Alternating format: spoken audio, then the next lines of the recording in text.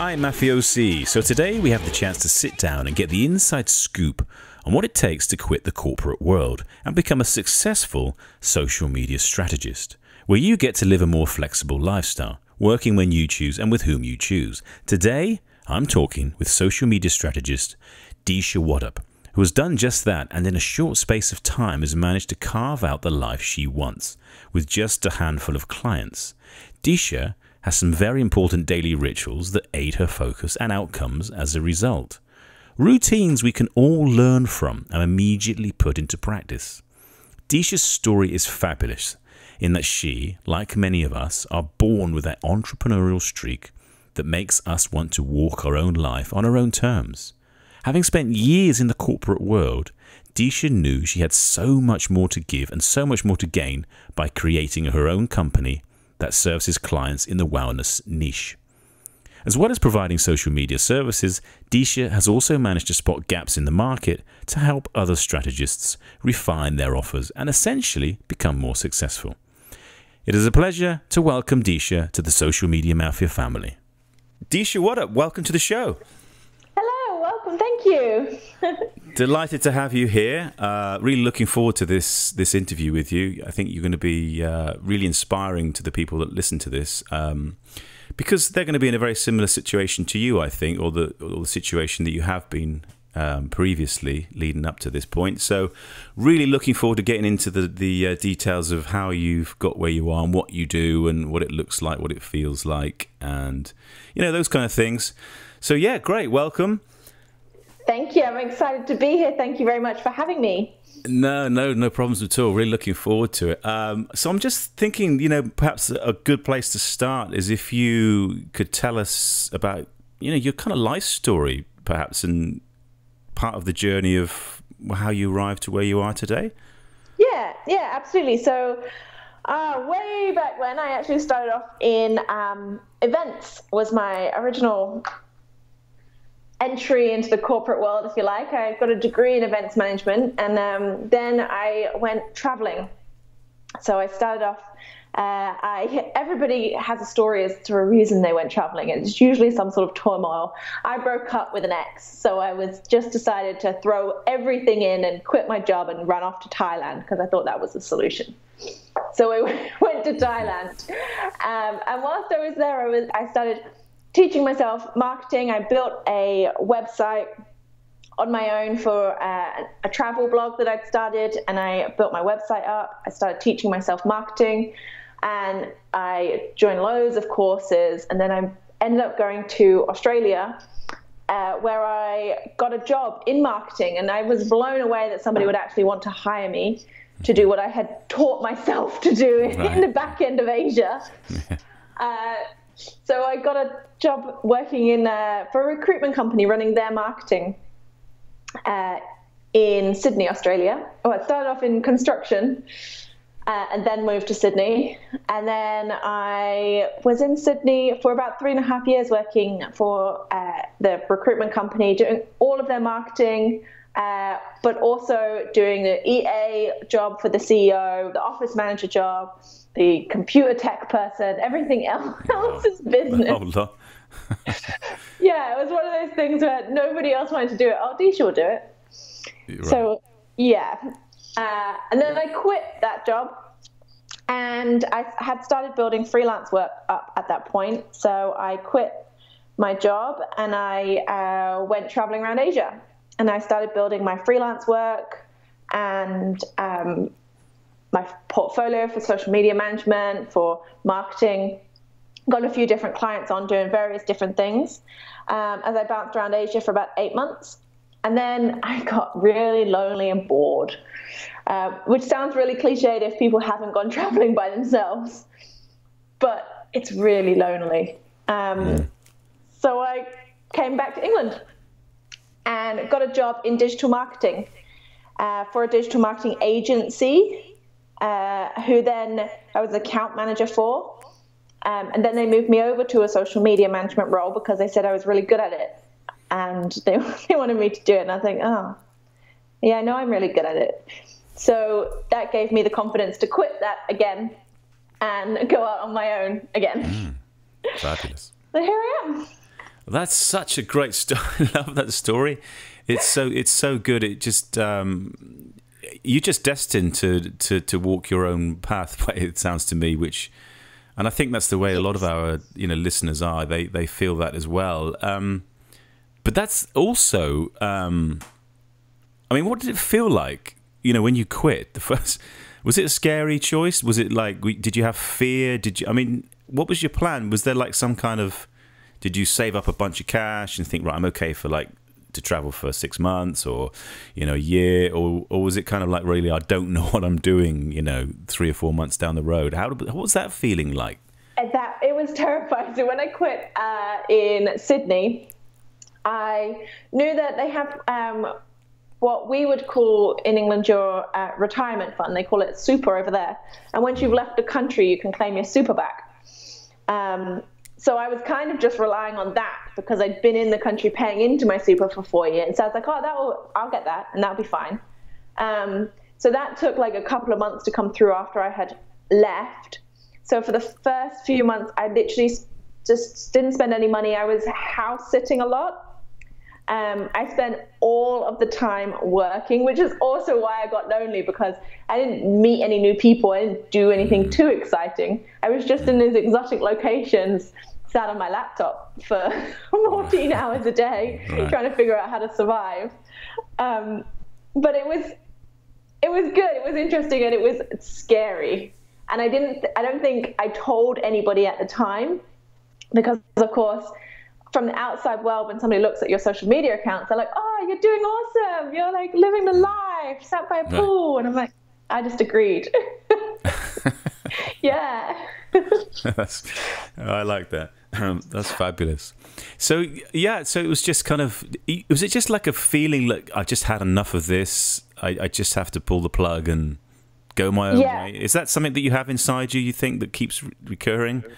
Yes, yeah, I've been one of those people even when I was a kid, I knocked up leaflets and I did cleaned cars and cleaned gardens and took dogs for a walk.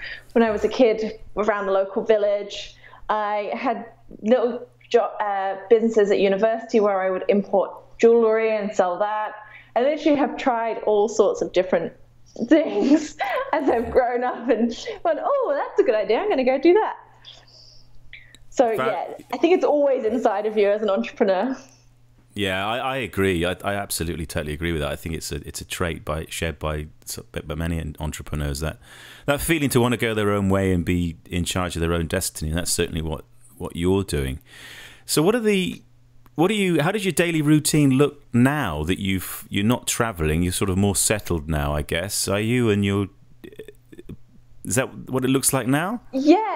So I bought my own house last year. So I tend to reside mostly in Manchester. I get up in the morning, I go for a run. I always start the day with exercise. And then I usually get back, have a shower, have breakfast. I sit outside if it's nice. In Manchester, it's not very often. Grab a coffee, and I write my journal. I just do a lot of gratitude journaling in the morning to start my day, and then I try and sit down at my desk by about 8:30, which blows some people's minds by how much stuff I've done by that point in the day, but I'm a morning person, so it doesn't faze me to get up at 5:30, 6 o'clock. And then I work for a few hours, take the dog for a walk at lunchtime, come back, work for a few more hours, and then I try and do some sort of sports or activities in the evening. And that's it. I usually try and take 4.5 days of work. I try and take Friday afternoons and the weekends off. That's superb. It sounds like you've got it worked out. I like the way that you've got that discipline as well, that you get up early, you plan out your day. Can you tell us a bit more about the journal, the gratitude journal? Because that sounds really interesting. Yeah, so I write down at least 3 things that I'm grateful for every day. And I found even when I was traveling sort of around Asia, that that was really, really useful for me when I was feeling crappy in all those countries in those beautiful environments, to write down 3 things that I'm grateful for. And it can be as simple as it's not raining today, or it can be as deep as for my family, friends, for the clients that I have at the moment, and that sort of stuff. So it can be absolutely anything. And I've gone back through my journal as well and had a look at what I've been grateful for in the past, and it reminds me of people, because I usually try and write names if I'm grateful for a certain person. So it reminds me of people that I have been grateful for, and then I can touch base with them again if I haven't spoken to them for a while or something. So I find that really, really helpful.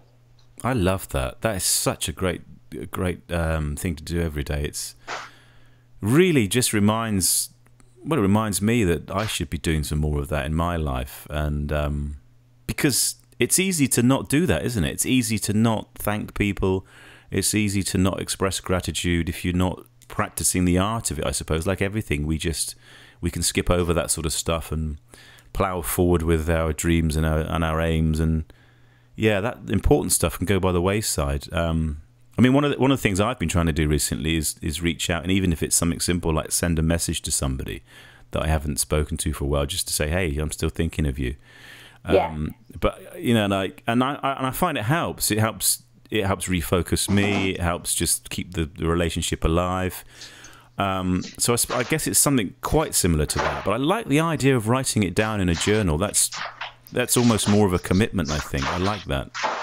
Yeah, and you can see it every day then, and you can see that you've done it as well. I like lists and tasks, and obviously from an events background as well, I'm super organized. So being able to tick something off that I've done it, yep, done that, I can tick it off the list. Now, on that subject of being super organized, that's got to be really, really important for somebody like you who's a social media strategist. Could you perhaps just expand on, you know, like, what does it mean, the social media strategist? I think I have a good idea of what that is, but like for the listeners, how does that work for you? What sort of stuff are you doing for clients? You know, how does it?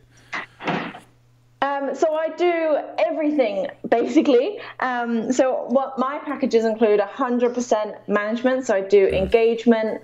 I do create posting. When I work with a client, I ask them to give me everything they've ever created ever in a G drive. And then I take bits and pieces from that to create content that's written in their voice. And then repurpose content they've written before, use it for blogs, use it for polls, questions, posts, and that sort of stuff. And then use that in their social media content. And then we include engagement. So it's totally a hands-off process for the client. They just give me everything, and they can pop in and do their lives when they want to, and they can repurpose those. And they don't have to worry then about social media. I like that. So you're taking away the whole kind of pain of it, really. It's covered. I've got it. Don't worry about it. And so how does it, like, do they look, what's the average client looking like? Because I could imagine, like, you know, for that to work as a business model, you need to have like a handful of reasonably well-paid clients, I imagine, so that you're not, because I mean, that wouldn't work if you had like 100, would it? I mean, no. I take on a maximum of 5 clients. Okay, cool. That makes sense. So then, and how do you work it out, sort of time-wise? You divvy it up based on how you're feeling, or are you pretty strict on, like, no, this person can get 3 hours a week, this person can get a day? How does that kind of work for you? It's funny, I was asked this by a potential client the other day, how much time do I spend? And I'm not a clock watcher at all, so I don't know how much time I spend with each client, because I just create the content. And sometimes you can get sucked into a wormhole, and especially because I work with clients that I'm passionate about their industry. Like, I work with yoga and life coaches and health coaches, which is something that I enjoy learning about and investing in anyway. So I can quite often get sucked into a wormhole where I'm reading articles after articles, and then I get sucked into another article, and hours can go past because I'm just as interested in it as their readers and their followers. So I don't tend to track hours. I just get it done, because obviously all of that research and that looking in is helping all of my clients as well, because there are in similar niches. So I can't then say, oh, this time was spent allocated just on that client, because I could repurpose it and use the same content for another client as well. Yeah, that makes sense. You touched on something which was really interesting, I thought, that I feel very, very important, and that's that you're interested in the work yourself. So that's, to me, that sort of rings that you found your niche, you found your tribe, the people, the area, the market that you want to work with, because you love that industry. You know, I've seen people before that work on industries they don't enjoy, and it never works. It always ends up failing because they don't have a great deal of interest in it. So the work becomes a challenge. It becomes boring. But it sounds like to me you've really worked that out, and I think that's really very important for all social media consultants, strategists, managers. Is if you enjoy the work, you know, you're happy to get out of bed. You're happy to read that extra article, which sounds like what you do actually. So. Yeah, hats off to that for you for that. That's great. And I guess the other thing is it helps you. Well, you understand the market, don't you? I suppose, and the language of that niche. Yeah, yeah. I think it's one of my clients said to me the other day, because I don't know where you find all of this content that you create, finding memes and graphics and all this cool stuff. And I said, well, I'm in all of the groups that all of your clients are hanging out in anyway, because I like to be in those groups. Right. So when I'm sat scrolling through Facebook, for example, when you're sat in the evening watching TV, and I'm seeing all of the stuff that would be relevant to my audience, so I just save it. I'm like, oh yeah, that's good. I'll screenshot that, save it. And that's just sat mindlessly going through Facebook, because I'm in all of the other groups anyway. I think it's so important to be passionate about the clients that you're serving, because if you're not, like you said, it's just boring. I've worked with, when I did that in corporate, where I was working with insurance companies and motorcycles, like I've got no interest in insurance and motorbikes whatsoever, and I'm on race day tracks with celebrities riding motorbikes around, going to vintage car shows. My sister is a bit of she's a mechanic, so I was showing her, I video called her once when I was at this vintage car show, interviewing this celebrity in the vintage car world, and of course I had no idea who he was. And she's going, "You're so lucky, I can't believe you get to do this." I'm like, I don't know, no idea who these people are or what the cars are. That's brilliant. Yeah. That's a great story. I love that. Yeah. So what do you focus on then, like with your business? I mean, is it, now you've got like 5 clients, I think you said. Is that like, what happens if one goes away? Do you have something in the pipeline that you're nurturing? Do you work on marketing? How do you market? Is it all networking and referrals? I think people would be kind of interested in how that works, because obviously one of the important things is to ensure that there's additional work further down the road if one goes or 2 goes or whatever. So it's, like working on the business as well as just in it. So, how do you get work?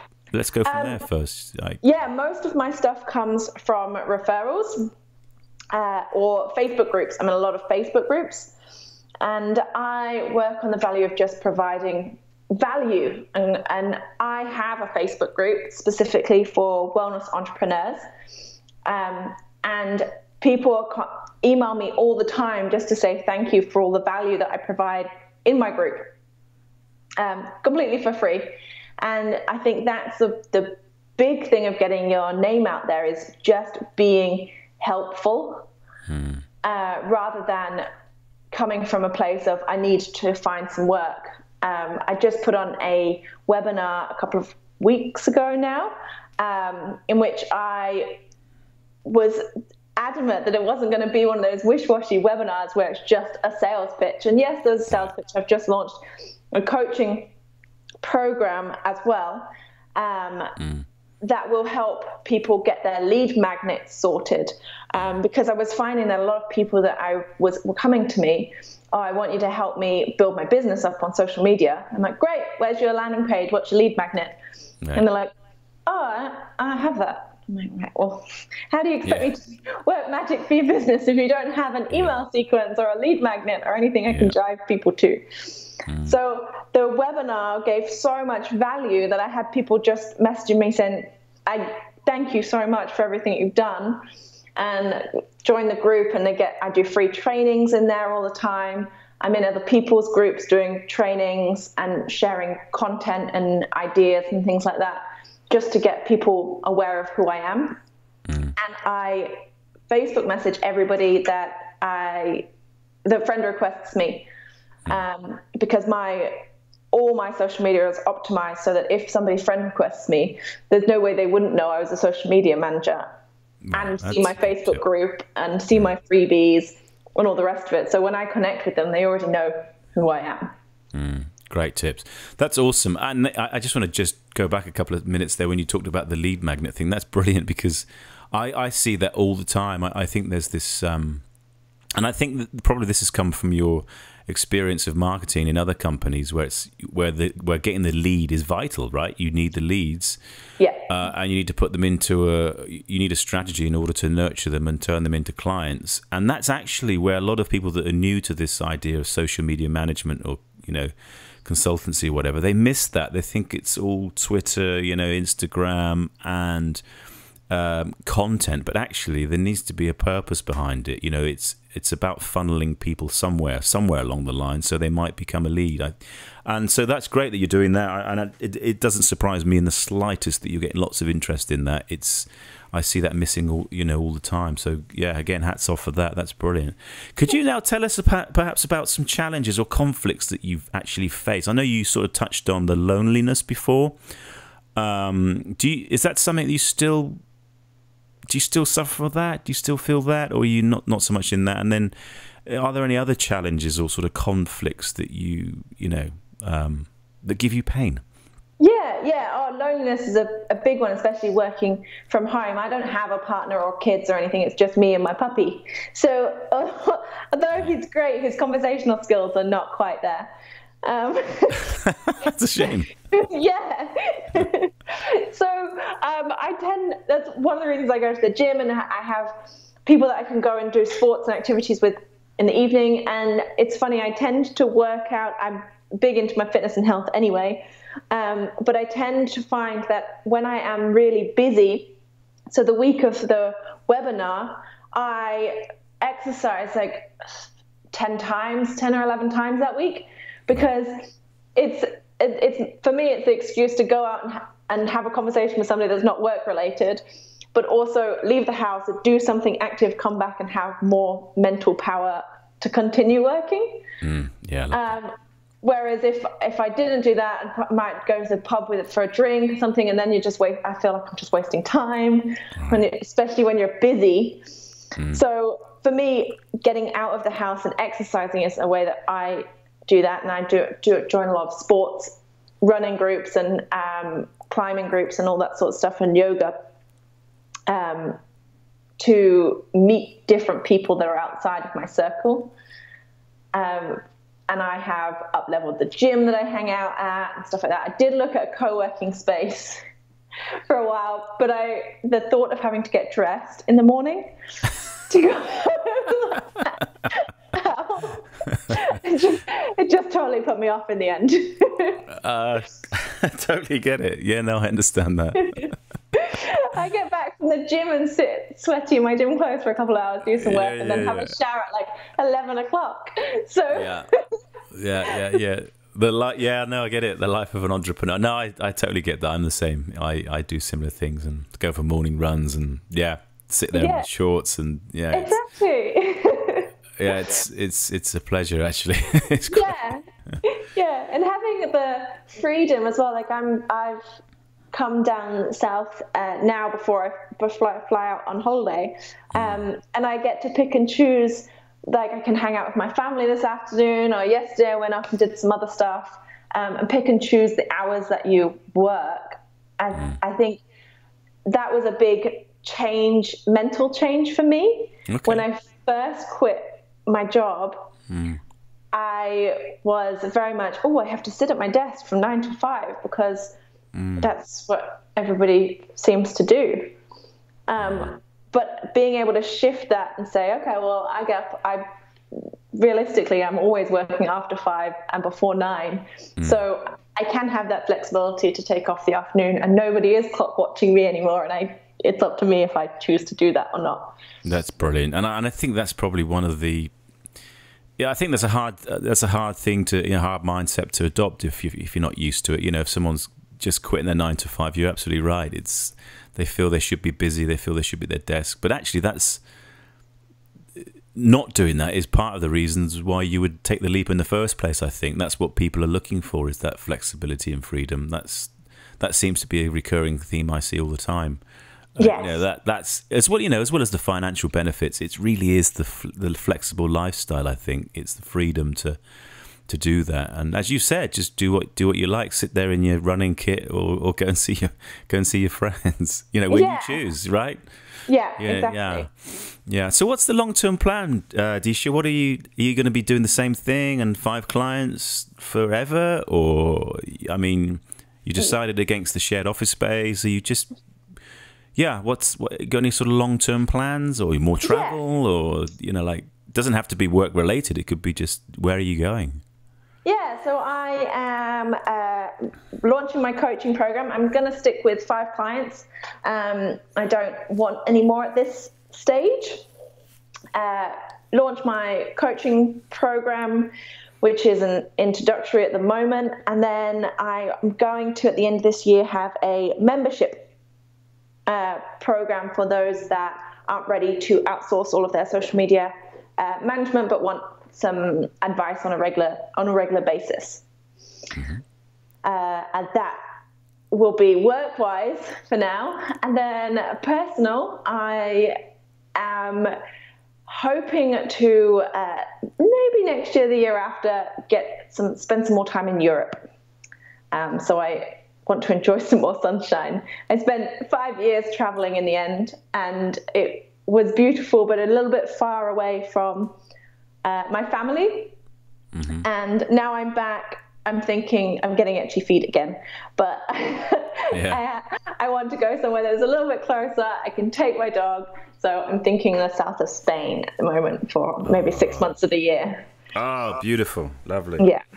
Yeah, I'm a sun worshipper too. I love it. And the south of Spain is beautiful. Love it there. It's so good. And it's so easy to get to from UK as well. It's a piece of cake, right?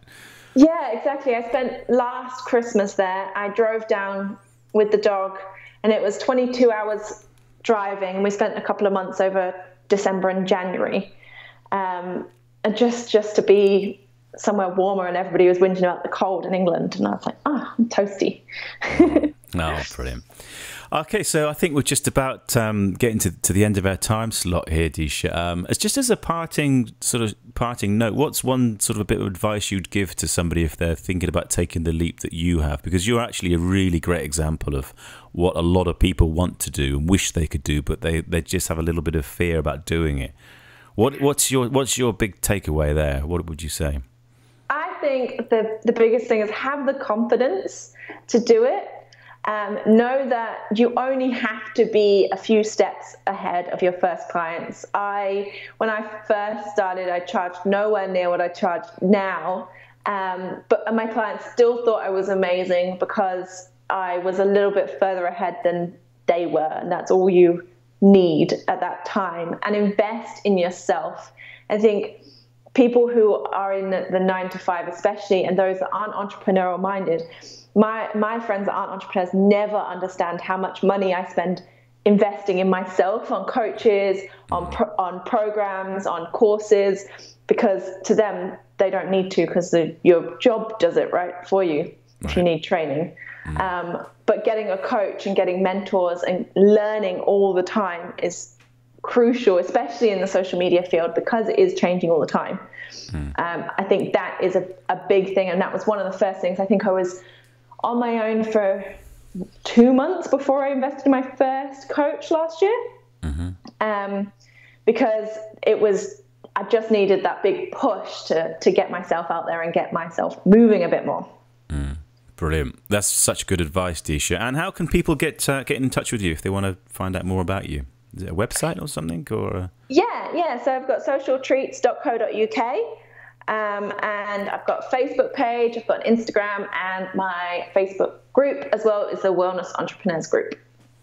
Fabulous. Disha, it's been an absolute pleasure. I've really enjoyed it. It's time's flown by, and you just had so many great insights for people that are listening to this. It's I think you're going to be an inspiration. Fantastic. Thank you very much for having me. I hope somebody takes something away from it.